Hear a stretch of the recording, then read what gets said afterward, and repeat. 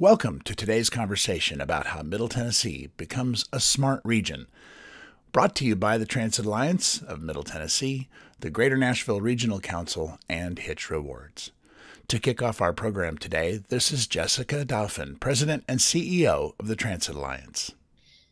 You all, today's event, this event is so special. And I was thrilled when I was approached to bring this super sneak peek at something brand new for our region to the Transit Alliance audience. As you and I know, changing not just the infrastructure of our regional transportation system, but the daily habits of residents, it takes a village and literally all the creativity that we could muster and put together. In terms of a smart city to a smart region, and how do we get there? And how does that support enhanced transit and connect with the Transit Alliance's mission? I'll say, in an era of smartphones and smart TVs and smart cars, it is about time that we invest in smarter commutes. This new program with the GNRC, the Greater Nashville Regional Council, is just that, leveraging homegrown technology that's been proven effective at motivating, but more importantly, sustaining behavior change, and then creatively funding it with federal dollars. It's imperative for Transit Alliance partners, contributors, and TCLA alumni to understand how this works, because we are the thought leaders of the region. It's up to us to take this new development and deliver it to our communities and networks so we can help drive the success of this effort. Why? Because if I've heard it once, I've heard it 1,000 times. Create demand for transit and you can state your case for more transit spending. I believe this direct incentive could quite possibly be that missing link to get us over the hill, because nothing is going to change until we do. Expecting transit funding improvements is not a pipe dream, y'all. 15 of 18 transit referendums passed on November 3rd, bringing the total number of transit referendums in 2020 to pass to 32. 32 cities have voted to increase either their taxes or their borrowing limits to fund transit improvements because they understand that transit is essential. And that's an incredible number during this year of COVID to boot. I just want to say, if Middle Tennessee is to remain competitive with other regions of comparable size and populations, we must show success in our efforts to bear fruit in terms of transportation improvements. The heart of Tennessee is poised to pioneer a new incentive-based way to reward particular commuter choices that benefit the region's transportation objectives. So while I grasp the unique and enviable position that this puts us in, trust me, other cities wish they had the tech genius and strategic prowess combination of Hytch and the Greater Nashville Regional Council. They don't, we do. So while I grasp what this could mean, I don't have all of the language to give to you and describe in detail what that process is. Lucky for us, those folks are here with us today. So up next is Sean Falser, Transportation Planner with the Greater Nashville Regional Council. And then after that is Mark Cleveland with Hytch. Good afternoon. Sean Falser with the Greater Nashville Regional Council. I've had the opportunity over the course of this year to give several presentations to TCLA, primarily focused on the GNRC's responsibility and role as the metropolitan planning organization for the Greater Nashville area. And we carry out a lot of the transportation planning activities within the region. A lot of those presentations over the past year have been focused on our long-range transportation plan, given that we've been updating that over the course of the past year. And that really lays out kind of the framework for the region, the goals and objectives to guide federal transportation investments over the next 25 years within the region. And so while that conversation is often focused at a pretty high or sometimes abstract level, it's exciting today to kind of talk more about the implementation on this exciting project to help us achieve some of those desired outcomes, such as mitigating congestion, increasing access to economic opportunity, and minimizing impacts on vulnerable populations and the environment. And so a lot of, just to give a quick background, a lot of our traditional solutions and approaches to solving these these goals have focused on roadway, transit, bike ped infrastructure investments. But there was a push from a lot of the board members over the past couple of years to increasingly look towards additional tactics and solutions to address those problems, such as leveraging technology, implementing policies and regulations, and utilizing strategies like incentives and rewards to change behavior. And so one thing that they did was to carve out some funding to advance other solutions with the update of our last transportation plan. And that set aside funding for a program called the Transit and Technology Program, with a goal of helping to accelerate the deployment of some of the emerging technology and improving transit options and opportunities to reduce single occupancy vehicle travel.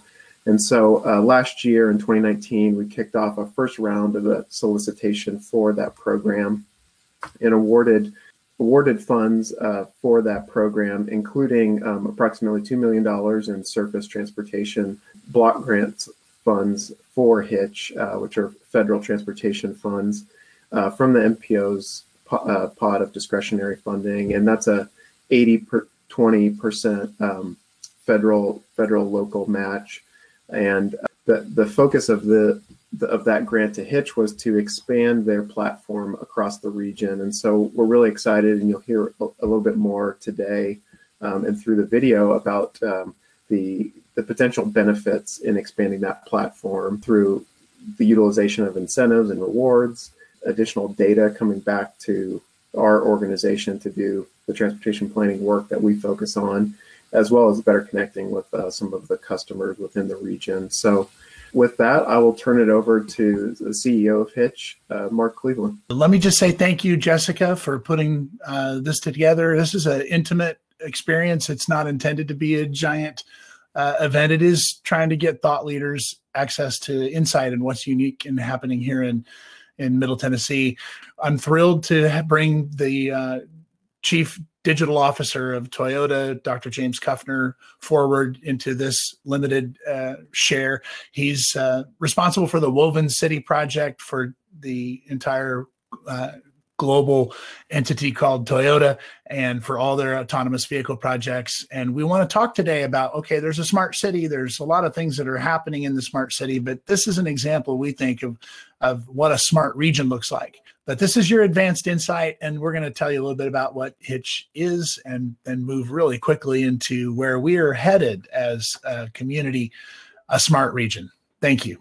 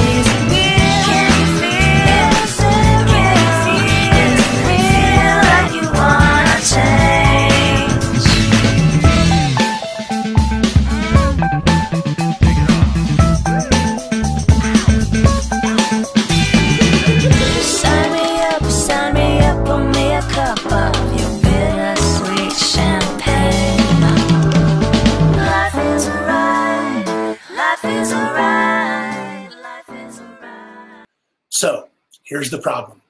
Who needs to get to work? How do we get them there? Our solution is already in place. There's a road to almost every home. There are 273 million cars on the road today. It's a good place to start. A car is in almost every household. And there are family members, friends, and coworkers who are able to drive and ride together within trusted circles. The newly coined COVID car term is going to be driven among these trusted circles. And that's how we're going to get to work for a long time. At Hytch, we say, embrace that and make it work, because it is working. So I'd like to welcome now to the stage our first guest who will speak about the costs and what we've learned from the data. He is Charlie Apigian, the Director of MTSU's Data Sciences Institute. Charlie, we'll pull you up from your table and welcome, and please share with the team what you've learned from studying the data. How do we make change happen? Thanks, Mark, and thank you so much for the opportunity. I have been involved with Hytch since its inception back in early 2018 when they started collecting data through the Data Science Institute at MTSU. And Mark was first and foremost looking at being a data-driven startup. And we had the opportunity to look at his data from day one to really see if incentivizing people to ride share does make a difference. Hytch wanted to see what is the true cost of incentivizing riders to make a difference. And also, did they build a system that was robust enough to not only handle just ride sharing, but other forms of mobility, such as obviously solo rides, contract tracing if it needed to go to that, or at least a pledge before you started driving. Could it help with mass transit, biking, walking, anything that you can imagine? The other thing that we looked at doing this summer was helping the US DOT with a report that they were doing on ride sharing. And we were able to dive really deep into what matters to help continue to make a difference in terms of mobility. During that time, we looked at over 12 million total miles that were in the Hytch system.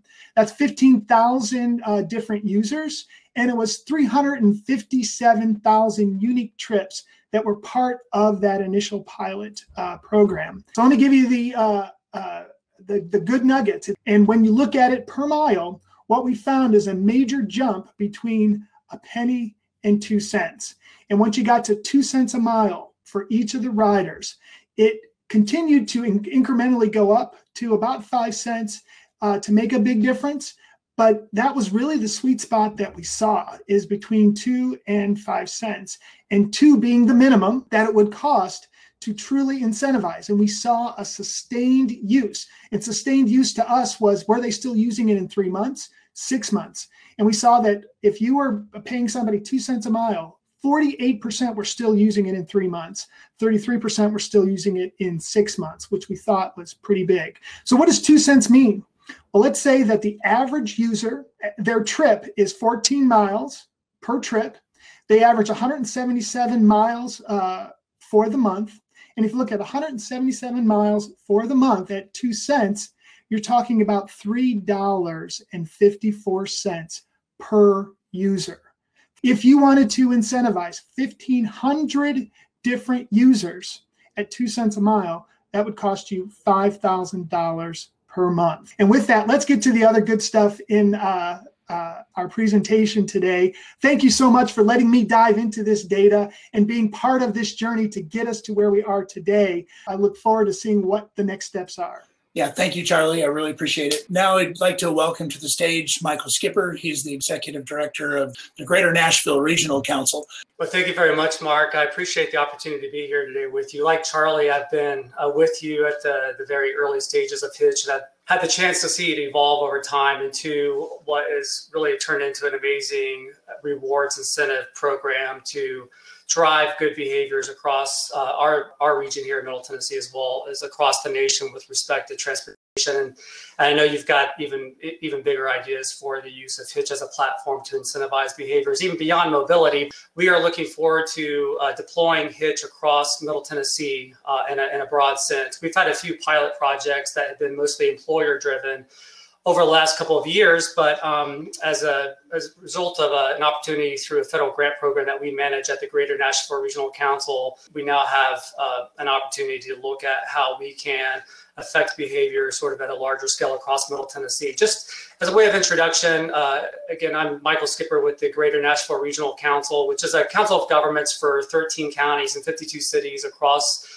Nashville, Middle Tennessee. One of the most important responsibilities we have to Middle Tennesseans is in carrying out the Federal Metropolitan Planning Organization programming for our metropolitan areas. As many of you that are signed on today know, that sort of since the 60s, the federal government has been increasingly delegating decision-making authority for how federal gas tax dollars are spent on transportation projects to local governments within metropolitan areas across the nation. And they're asked to do that in cooperation with each other and the state DOT and transit agencies. And so our role in that is to facilitate that collaboration amongst the transportation stakeholders in our region and to allocate the federal funds that we expect to come our way tomorrow and 25 years down the line.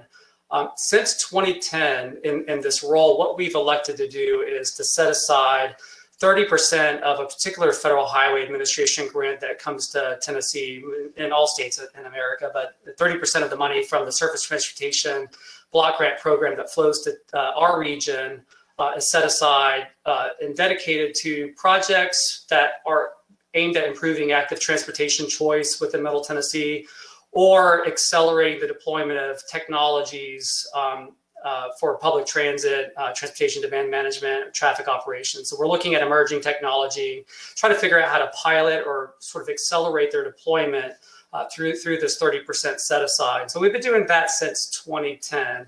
And more recently, about a year ago, our board completed sort of a process, a competitive process where it looked for proposals from across the region for how to spend about 5 years worth of this money on technology solutions that were specifically aimed at transportation demand management or outreach and engagement with the community to better brainstorm and collaborate with local neighborhoods on transportation solutions that would be beneficial to their personal life. And so as a result of that competition, which Mark and Hytch applied for, our Transportation Policy Board, which oversees that NPO process and allocating federal grants to transportation projects across Middle Tennessee, elected to award about $1.5 million in federal funds to Hytch in exchange for a broad-scale deployment of this rewards or incentive program. And so we had a few objectives that we were trying to achieve through this initiative. One was we wanted to figure out a way, sort of low-cost way of addressing some of the very specific transportation challenges. They're just frankly hard to address through big roadway construction projects or even big rapid transit projects that take some time to develop. We wanted to see what we could do to, at a low cost, begin to drive changes in personal choice with respect to commuting to work.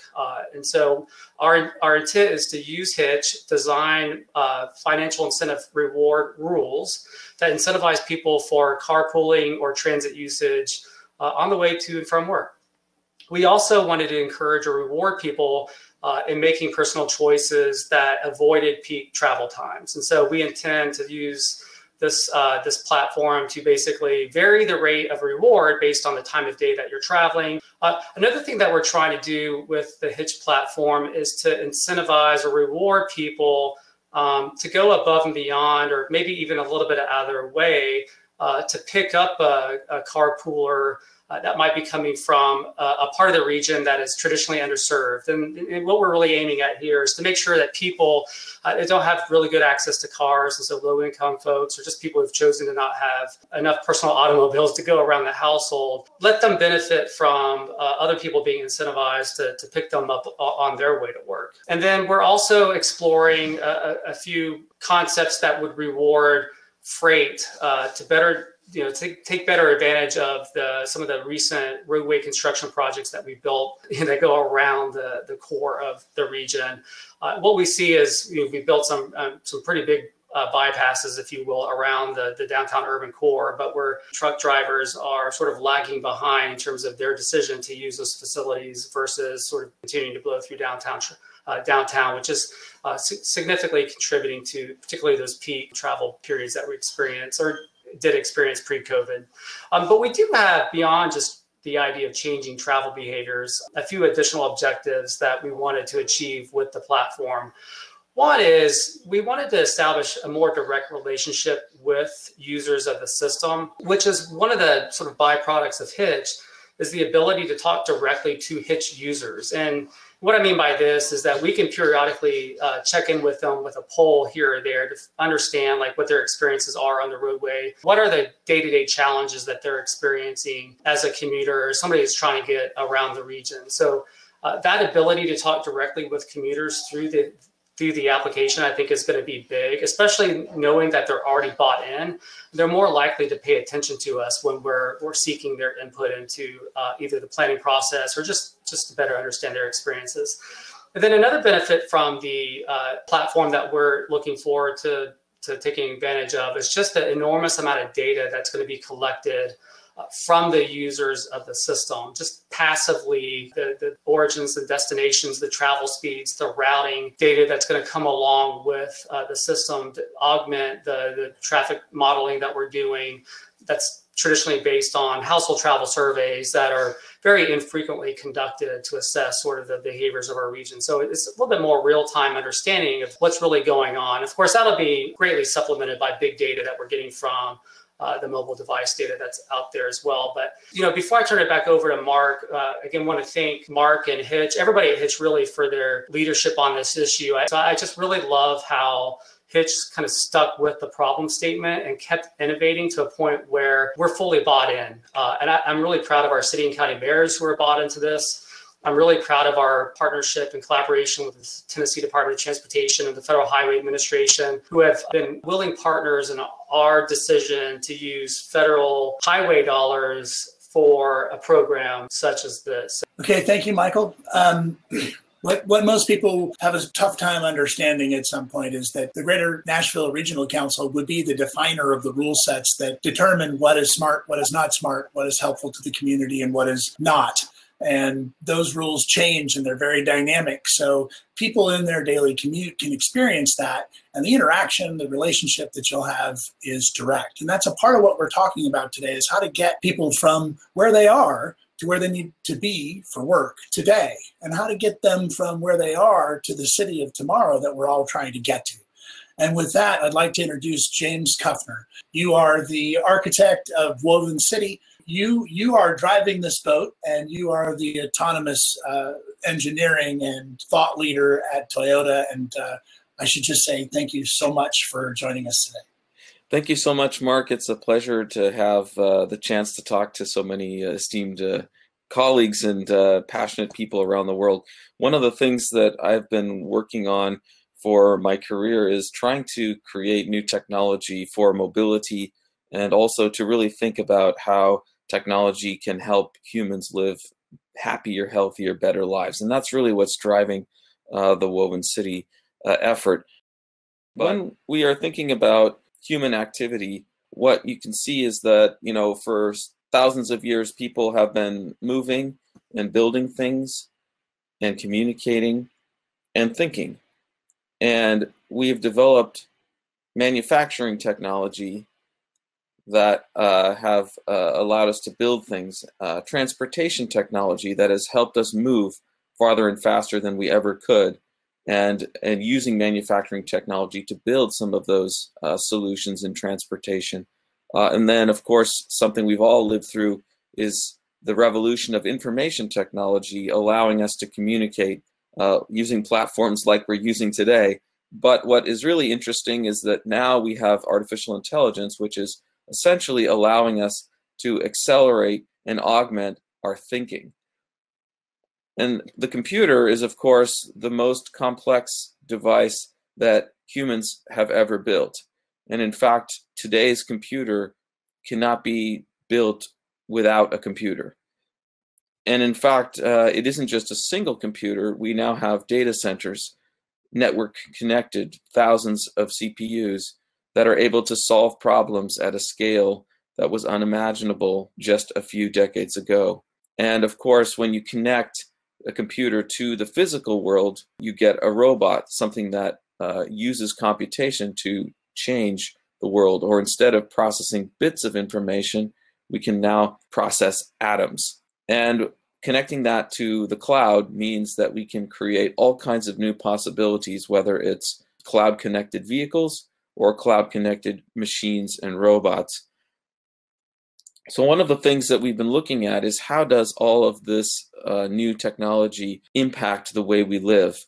And I think in many examples, disruption and transformation comes with strong partnerships between the industry, scholars, and government, and also dedicated people and capital to make change happen. This is part of the reason that I became an early investor in Hytch. And I'll talk a little bit more about that later. But for me, some of the first experiences I've had is in the DARPA Grand Challenge, where the government invested in trying to accelerate automated driving technology by inviting universities and companies to build proofs of concept and have competitions. I was involved with the Carnegie Mellon team when I was a professor there. And then after that happened, Google recruited a lot of the people that were building those tools and technologies to try and accelerate it. And then, of course, that has increased dramatically now. That division is spun out as Waymo. But there's an explosion of research and development activity in this area because I think people are realizing that it has a chance to completely disrupt a lot of our mobility and transportation systems. I think the key point is data is critical, and we saw earlier how data about commuting and data about how people are moving in our urban environments is essential to make good decisions and judgments and also to incentivize behavior. When we think about machine learning, what's so interesting today is that any one of us could right now download the most advanced machine learning algorithm. It's mostly open source. You can get the state-of-the-art software right on your laptop today. The problem is you wouldn't be able to do much with it without data. And it's not just quantity of data, but it's really quality of data and diversity of data. If I have millions of miles of data of driving in an abandoned highway in Arizona, I'm not going to be able to train a machine learning system that will help my car or my robot navigate through the streets of San Francisco. So that is one of the keys that is essential for this technology. And now I'd like to think about how this technology will impact the design of future cities. We're seeing this concept of true driverless cities where everything could be on demand. You could essentially have all of the services of people, goods, and information delivered for you. And COVID has actually accelerated the thinking about it because so many people are ordering food or ordering goods to be delivered and staying at home and remote working. This, of course, could lead to a dramatic reduction in traffic, noise, and pollution, some of the things that the Hytch platform is also aimed at reducing. And then if you think about city design, so much land that is currently dedicated to parking lots could be converted to better uses. On that point, the interesting part about the current reality is that the average car has a very low utilization. It's parked 95% of the time with only 5% on the road, whereas urban drivers often spent up to 20 minutes just looking for parking. And of course, with connected cars and with smart cities, we could dramatically reduce that wasted time. The United States has about 1 billion parking spots, but only 250 million cars. And therefore, we have 4 times more parking spaces than vehicles, which is, of course, isn't a great use of our land. In the Los Angeles is probably one of the most challenging urban centers. They have 200 square miles of land dedicated to parking, which of course could be used for much better purposes, and about 18.6 million spaces. It's 14% of all the land area in Los Angeles, which is kind of mind-blowing. What we can think about tomorrow is we will have, of course, a relocation of parking structures away from urban centers. You can actually build completely automated centers. They have them a lot here in Japan that dramatically reduce the space needed for parking. Essentially, you can have more dense and robotically managed parkings. You can also have denser packing because you don't need to have humans moving around those spaces. But the data-driven dispatch of this transportation and dynamic load balancing will dramatically improve the efficiency and of utilization of not only people's space, but also time. I think also in the future, they can double as charging stations as well as maintenance for these shared mobility. And of course, maybe in the future, they could become logistics hubs. That means that if you order something online, it can be delivered directly to the trunk of your car. In the larger sense, converting these parking spaces and gas stations to green spaces would dramatically improve the livability of many of our cities because now we can install green bike lanes or expanded sidewalks. Could also think about having underground spaces, much like the Fußgängerzone is pedestrian zones in Germany or other parts of Europe. The urban centers are very vibrant and safe when you have no cars moving at high speeds in the centers. All of this, these technology changes and these possibilities, has led Toyota to start thinking about smart cities. And so early in January, before COVID hit, we announced at the Consumer Electronics Show, our president, Akio Toyoda, and famous architect Bjarke Ingels are collaborating on building the woven city, a smart city where we can test these new technologies. It's at the base of Mount Fuji. This is the rendering of what it will look like when complete. And the goal is to have very much human-centered living laboratory that is ever evolving, and really trying to explore how these new technologies could transform the way we live and work in the future. This is the site. It's about 0.7 square kilometers. It's the site of the old Higashi Fuji plant. And this is going to start early next year. We're already deep underway with the designs. But one of the things that is interesting is that as these technologies come together, it's not just the infrastructure that we build that can create a better living environment, but it's really about the behaviors. And that's where I think Hytch and the Hytch platform comes in, is that how can we create incentives and create infrastructure for people to have good behavior that contributes to less pollution and better quality of life. This is a digital twin rendering. We are now building, of course, detailed 3D models of what Woven City would be like. It's meant to have smart mobility connected, as well as sustainable construction, mass timber-based construction that will allow people, goods, and information to move seamlessly within the city.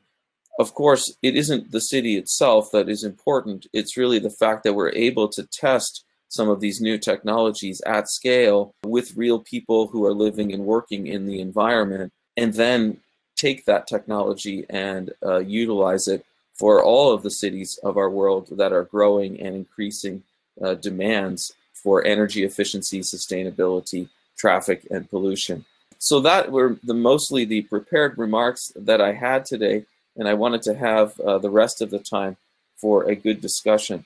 But for me, I feel that the technology and the platforms such as Hytch that are allowing data and incentivizing good behavior are going to lead to a much better solutions for our planet. And that's something that I'm really passionate about, and I'm really excited to talk with all of the other passionate people here gathered to find solutions for our planet. Thank you very much.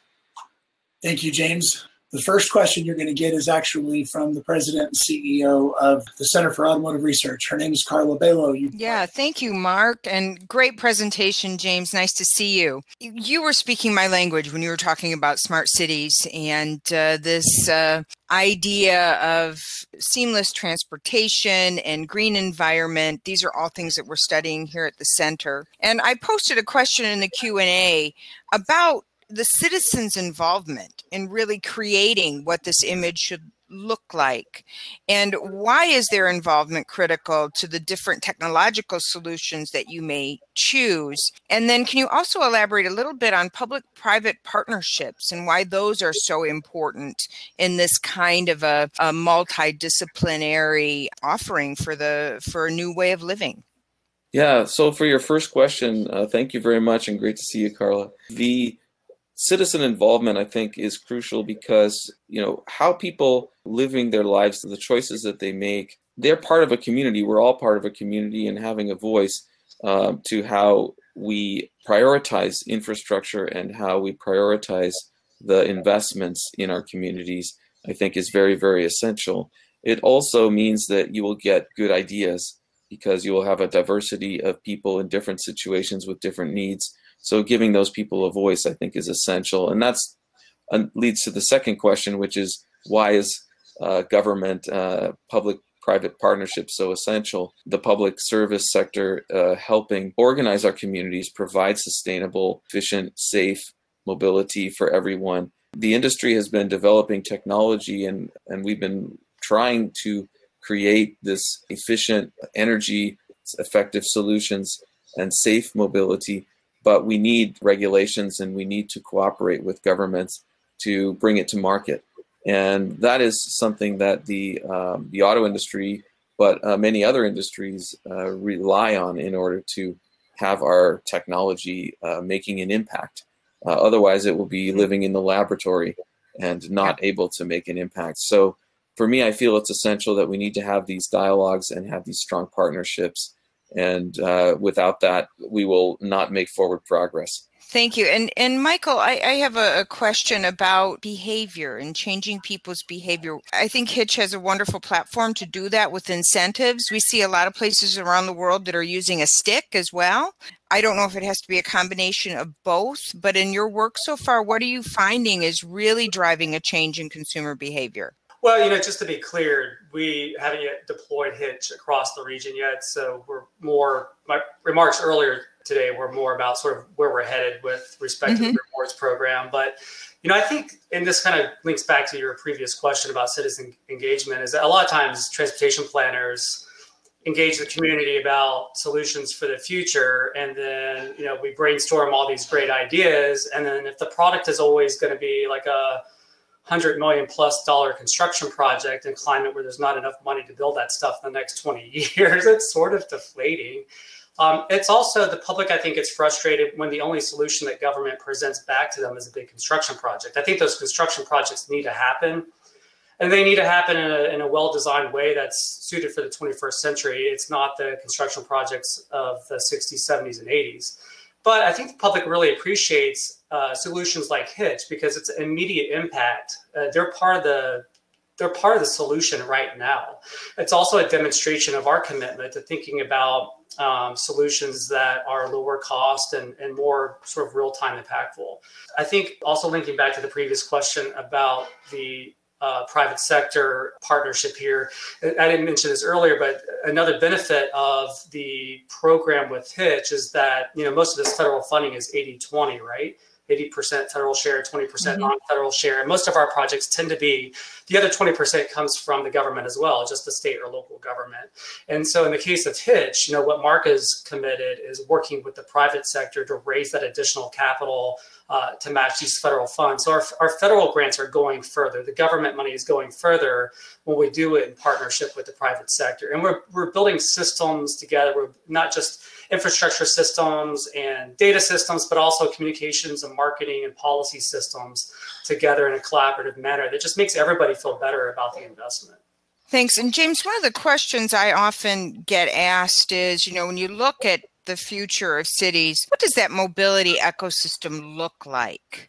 We've seen a lot of changes in COVID where cities have completely redesigned streets, shut down lanes, put in bike lanes, scooter lanes. We don't know how sticky that is. What do you foresee in this mobility ecosystem? What kinds of products are still to be developed or are needed to fill some of the gaps that exist today?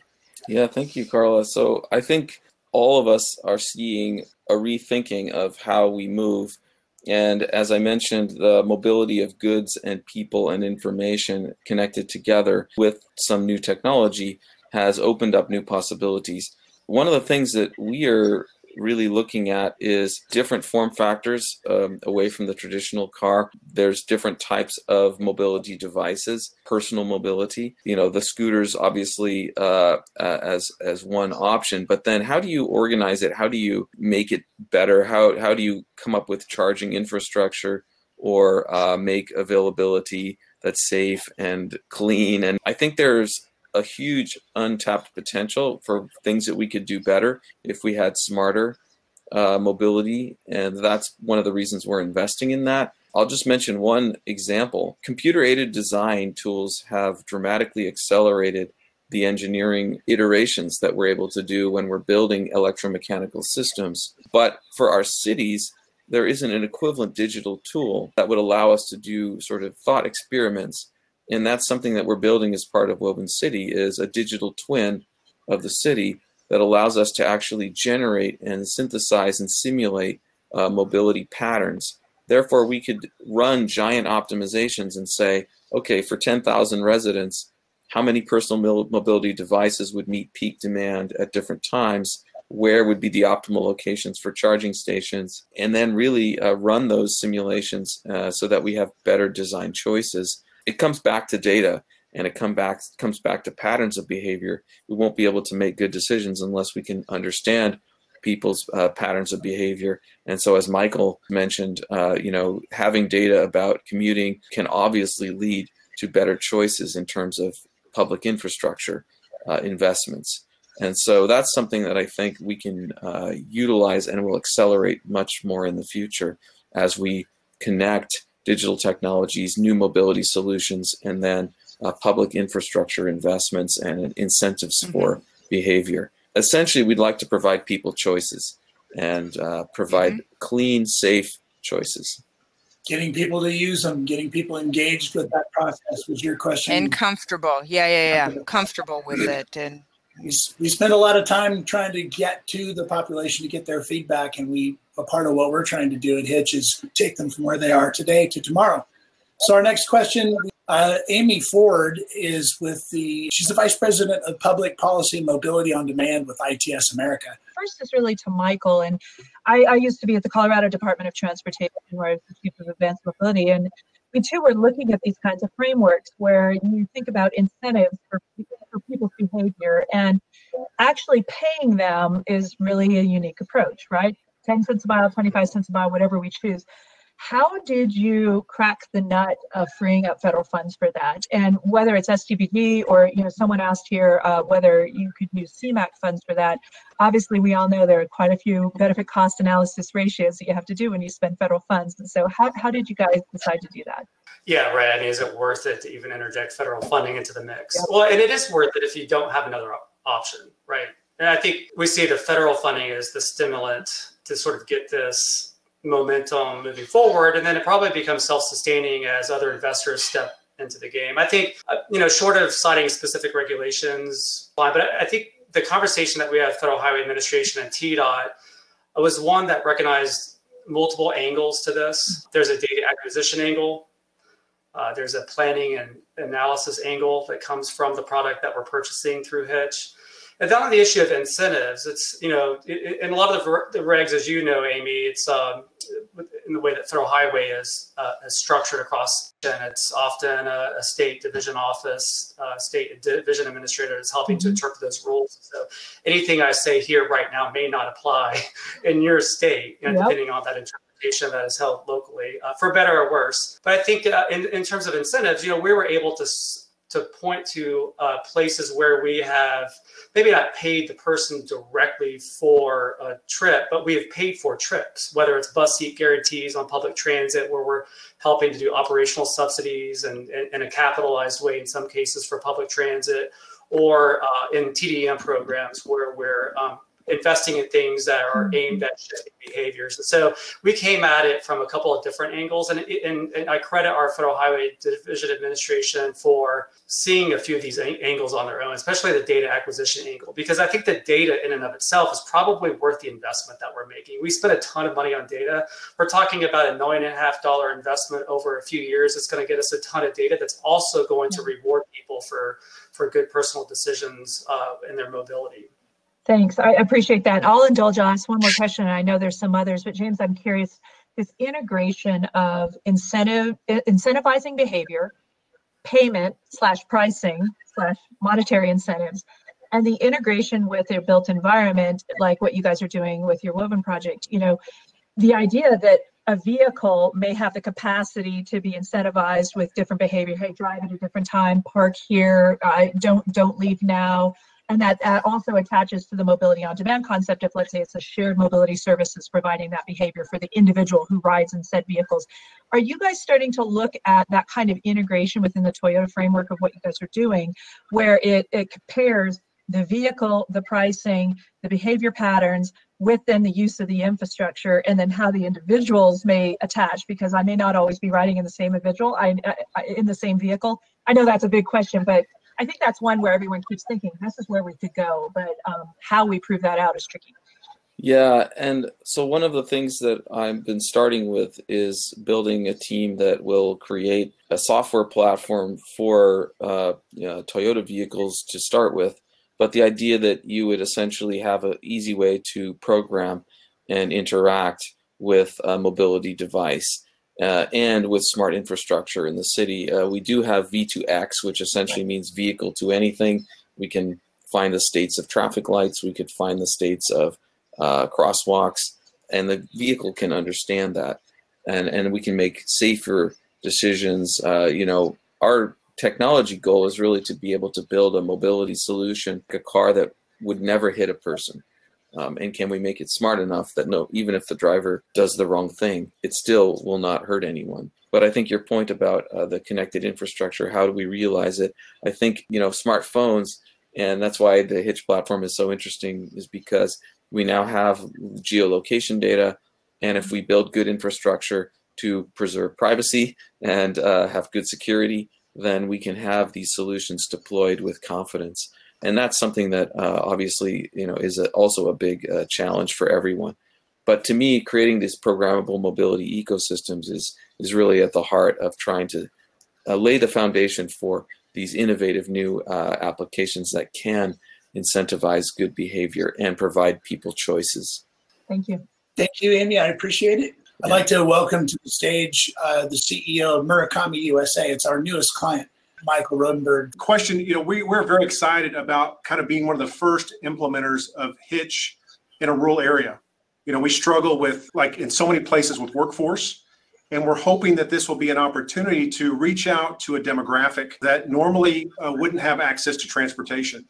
To the larger question about rural communities, for me, we have seen, especially in Japan, declining rural populations, which means that people are reducing train service, reducing bus service, and then it makes the problem worse because you get a downward spiral. Aging populations, so people, you know, whether we like it or not, almost all of us will eventually lose the ability to drive. That's another reason why this technology is so important, because you lose a lot of freedom when you lose mobility. And so if you think about an elderly person who needs to get around, maybe lives in the rural areas, if they're seeing bus service and train service getting cut, how are they going to get around? And so I think mobility on demand and shared services, being able to find out when a ride is available through a Hytch could be also very interesting and provide people options. So I think there's all kinds of benefit. You know, we focus about cities, but it really also affects the rural side as well. Excellent, thank you. I think we're going to see, because of this recent pandemic, that more and more people are kind of moving to the countryside because they, at least here in the U.S., because they have the opportunity to work remotely. So we're going to see how that impacts us as well. So thank you. Thank you. The number one question that we received was from Vicki Lewis. Hi, Mark, and thank you, James. So my name is Vicki Lewis, and I'm in the city of Detroit. I am the president CEO of VMX International. My question has to do more with the urban community. And with mass transit being so limited, I'm wondering, how are you addressing and getting your arms around getting folks in the urban community to, first of all, share ride, be encouraged to share. Secondly, to feel comfortable riding with folk that they might not know. I think that there's an excellent opportunity for a cultural coming to minds and meeting and exchange. Also, how are you getting that community, the urban community, which I'm part of, involved and to hear what it is that they're interested in with this excellent concept? It's an excellent question. And I think part of the challenge is that we do want to provide safe, clean infrastructure and mobility choices for people, but people should have the freedom to make those choices. So if somebody prefers, they can travel by themselves, but if they have good incentives, or if we have the right infrastructure and make it easy, or they can be rewarded, then we can reduce traffic and we can reduce pollution and also provide other opportunities for people to get to know each other through these shared rides. Of course, it's challenging with COVID, but I believe that that is the future, that we will be able to have communities where people can live happy, healthy lives and have choices for safe mobility, getting around conveniently. To me, I think the technology part is just one part. It also has a lot to do with our culture and our governments and our communities. how they support that and how they envision that for the future. But I think it's important for companies to invest in green technology, to invest in safe transportation for goods, people, and information. And that's really what we've been looking at.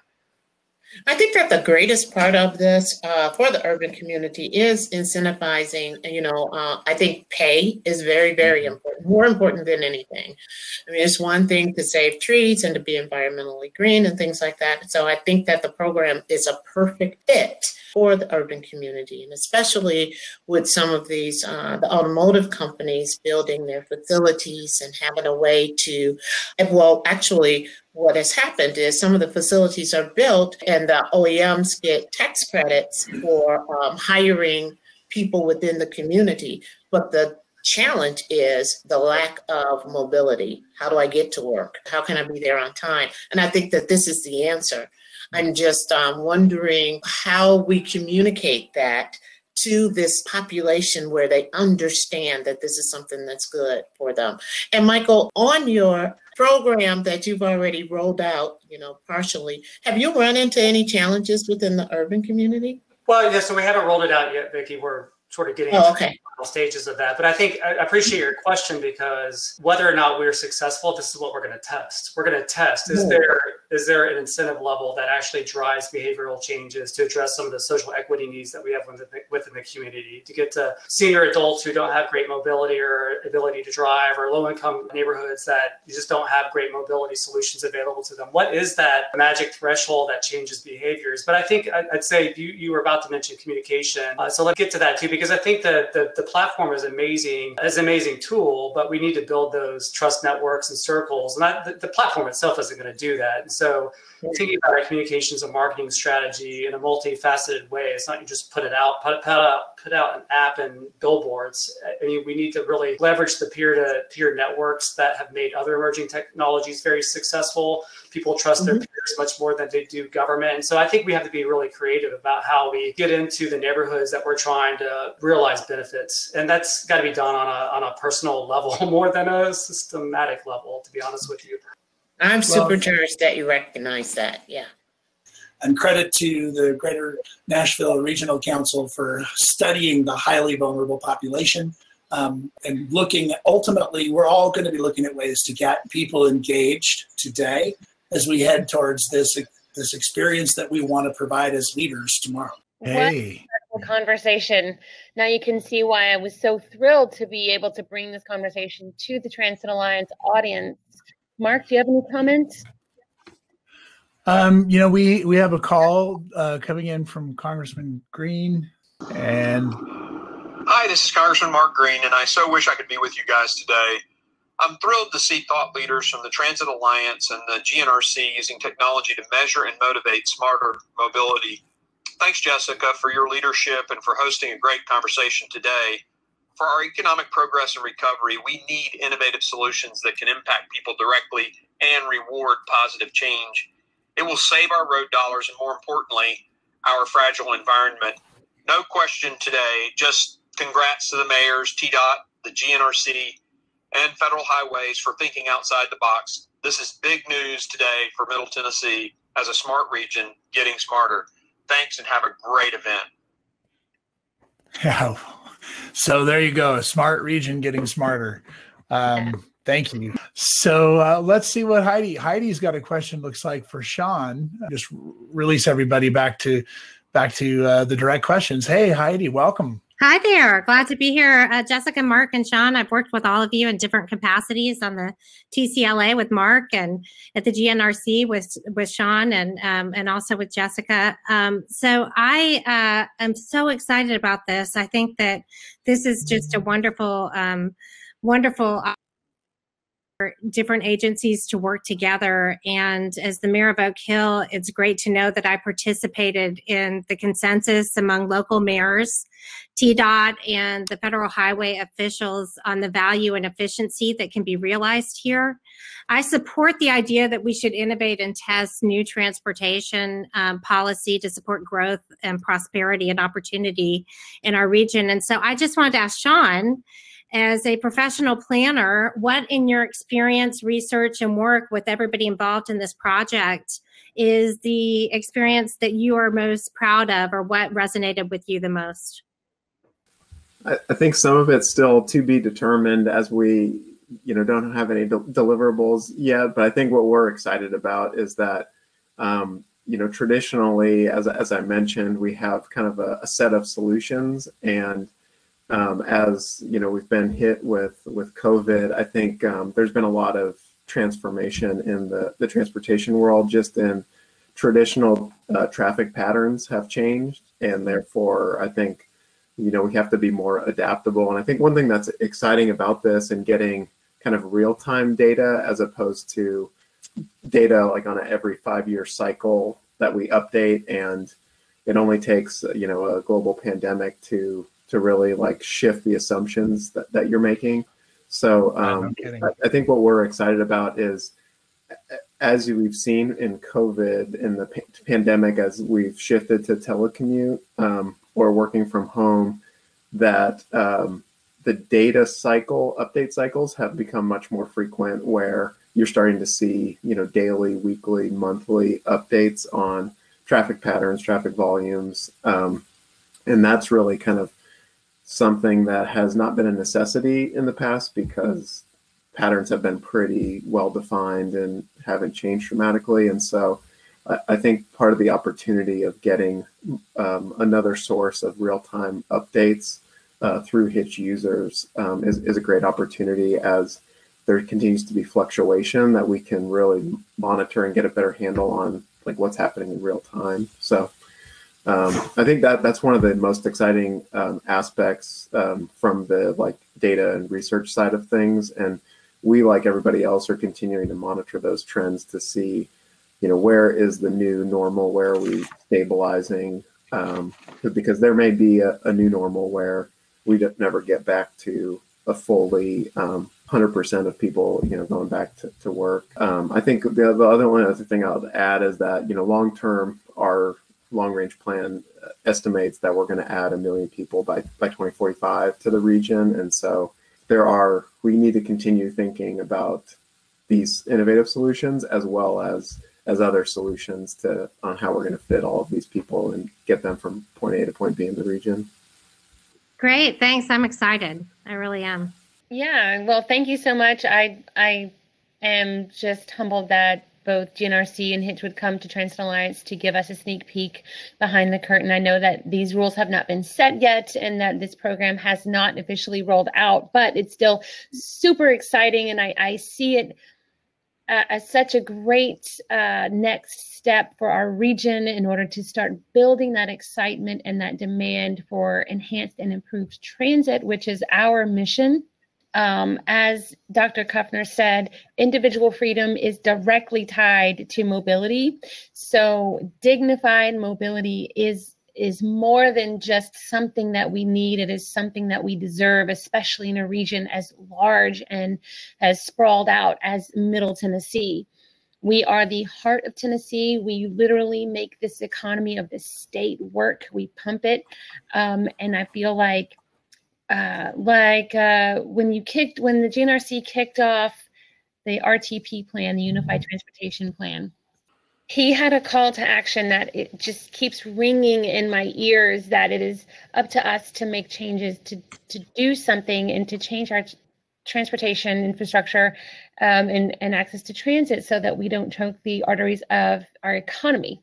And so this is one of those things, just another tool in the toolbox to really drive and motivate change and individual behaviors, which is going to be critical in any larger infrastructure build out. So, and I do see Jim Hollingshead asked a question about people who are transient through this region, and I think that I can address it. Michael Skipper actually addressed it directly, where there's a potential to incentivize people for taking off routes.